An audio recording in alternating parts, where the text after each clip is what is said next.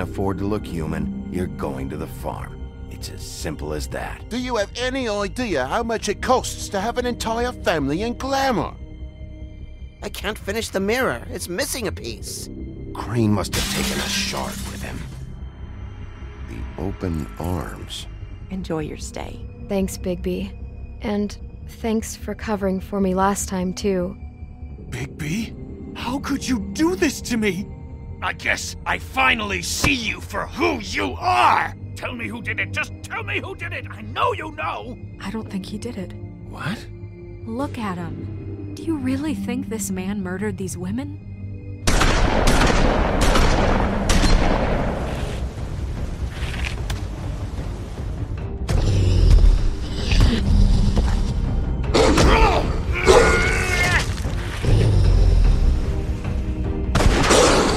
It was a good show, but, you know... Just take him, okay? Take Crane. Well, this is going to be a beautiful relationship we have with you guys. Really, I mean it. Out with the old, in with the new. Long live the Queen.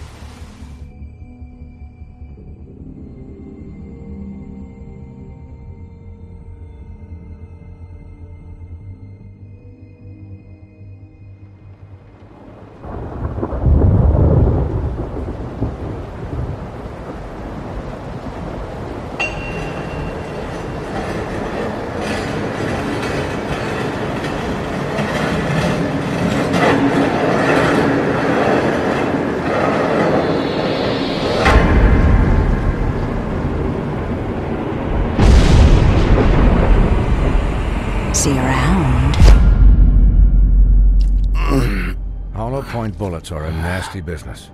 The silver slug deformed and shredded on impact. He'll be okay, though. He'll be okay? His internal organs are positively riddled.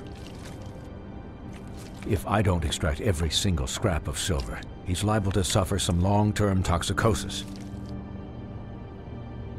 Easy there. Try not to move.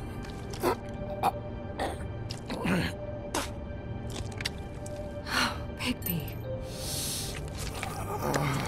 We can't keep meeting this way, old boy. I figured I'd be done before you were conscious, but there's little I can do for the pain. Just stay still and let me finish.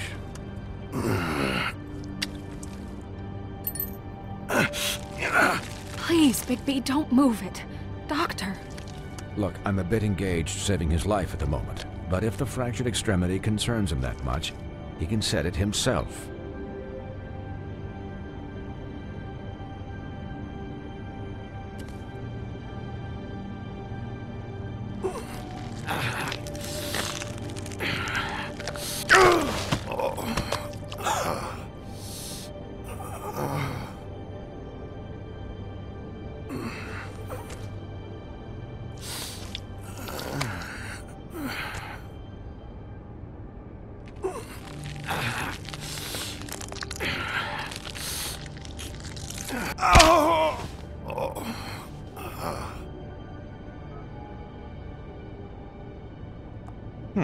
Not bad. That'll do, I suppose. He's lucky to be alive, and he won't be next time if he keeps going like this. He didn't listen to me before. Maybe he'll listen to you. I don't know about that. Well, he should. There are limits to what even I can do. You know, I can't hear you. Quiet. Just relax.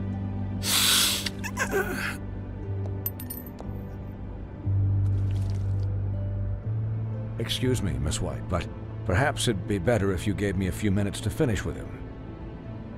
I think I should stay, at least until he's out of the woods. Believe me, Bigby couldn't be in better hands, and I need the space to work, so if you wouldn't mind. Don't worry, Snow. I'll be okay. We'll be done in a moment. Just please, give us the time.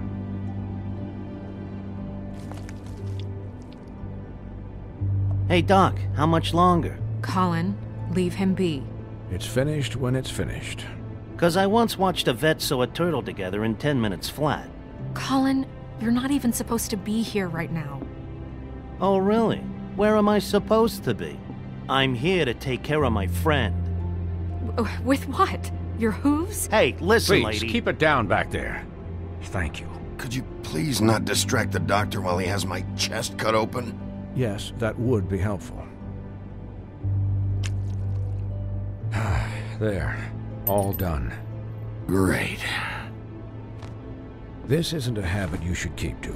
Having visits with me. And, well, this time was no joke. Eat as many metal shellings as you see fit, but take just one more silver round near your heart, and the only place I'll be visiting you is the morgue. Miss White, he'll be fine for light duty, if he can figure out what that means. He knows what it means. It's just been an unusual couple of days. I know, but please, don't give him the excuse. His body will eventually give out. Take care of him, please. I will. He'll need rest, I assume? Sleep mostly. Just keep watch, and make sure he doesn't get into further altercations. I can still hear you. Anyways, guard against, as they say. Miss White, Sheriff, Colin. Swiney.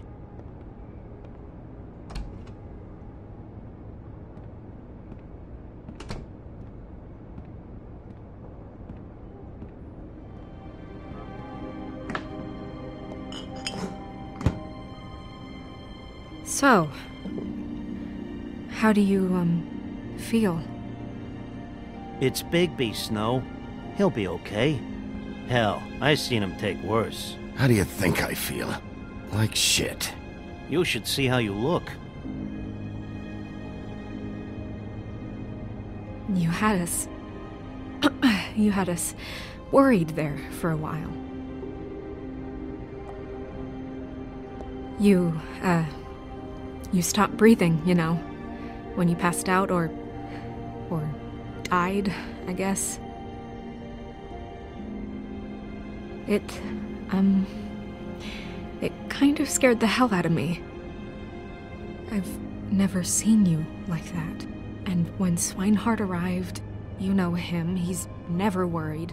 And even he thought you were... I'm pretty hard to kill. Yeah, you were really fucked up, man. You look like when you take an action figure and bend its limbs the wrong way. Colin... I'm just saying, I was worried about him is all. The guy hasn't had a night's rest in days. Well, I'll get some rest when this whole thing is done. What whole thing? What's even happening out there? I mean, do you guys have like a plan or something? And who should I be asking? Should I be worried about the Crooked Man taking over? Or is Crane still the thing? Snow's the boss. She'll know what's best for the community. Thanks. The Crooked Man came out of the shadows for a reason. For him to attack us so blatantly like that. He either feels invincible or desperate. Well, if those are my two options, I don't think I'd pick desperate. What do you mean? You traded Crane to save Bigby. I'm just saying, that's not exactly something you do when you're playing with house money. So he called my bluff. It's not like I'm gonna let Bloody Mary just murder... Yeah, about that. Giving up Crane to save my skin really made us look weak. That made us look weak? Oh, but not Mary shooting you and holding an axe to your big head. Look, I'm not saying it was a good day. Just that we could have done without all the, bargaining at the end. The Crooked Man's gonna think... I don't care what he thinks. It was the only option. All I care about right now is... just what does the Crooked Man want out of this? I thought he was just a loan shark, but clearly he's operating in other circles. It can't just be about Crane, right? Getting him out of town? Is this all about the murders? Crane can't be useful to him anymore. So what could this have to do with Faith and Lily? How long has this stuff been going on? This is about those girls, and it'll always be about those girls. Nothing will change that. We'll see. The Crooked Man declared war against us last night. At least that's what I thought when it happened. But now I see this war has been going on for years. We just haven't noticed it because our way of doing things is broken. We need to do things the right way. What does that mean, the right way? What do you think I mean? I don't know, but it suspiciously sounds like your way. Bigby's the one on the front lines. You can't give him a leash. He doesn't work that way. A little restraint and thought behind things will never hurt anyone, Colin. Yeah, wait, what do you mean? What is this right way? We haven't been doing a good job. You and I. So, starting now, we do everything cut and dried, by the book, straight as an arrow. Pure as driven snow. I'm not saying I'm the arbiter of... Sure you're not. This town has enough monsters. What happened last night, what you turned into, it can't happen again. We need monsters to fight monsters. Colin, if I really believed that we needed him to lose his flippin' mind at a moment's notice, then that would mean I'd lost all faith in our ability to help this town. Just let that side of you be done, okay? Be done and buried, and we can all move on. We were under attack, Snow. What did you expect me to do? There are degrees. Degrees? I only ever do what's necessary. Really? Well, if that's the case, please explain to Colin why tearing Dumb's throat out was necessary.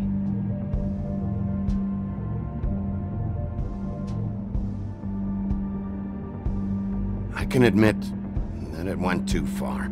Well, that's a good first step. Look, Bigby, I care about how this is done just as much as I care about it getting done. So for that, you want to give him a handicap? Like the bad guys will worry if shit gets sloppy. Everybody wants Bigby to smile and shave and take a shower now and then. Hell, I'm practically the president of the Bigby Don't Be Such a Dick Club. But this is the wrong fucking time to put shackles on him.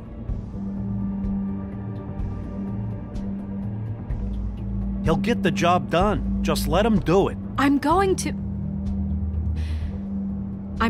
let you do it, okay? It's just that now that I'm deputy mayor, I need your respect. And this situation has to end. What situation? All unglamored fables starting today have to go and stay at the farm. Oh, give me a fucking break. Are you gonna let her talk to me like that? It's been the rule for a reason, Colin. And Bigby knows it's for the best of the town. It keeps everybody out of trouble. And what if a Mundy does see me, huh? I'm a pig, not a mouse with a hat and a cane. They know what a pig is. It's not the end of the world. Look, everyone just calm down, all right? I'm perfectly calm. I'm not. Tell me right now, what's it gonna be, Bigby?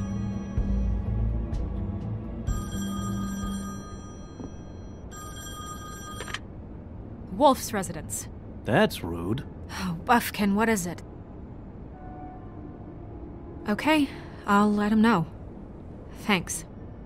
Guess who's waiting in your office right now?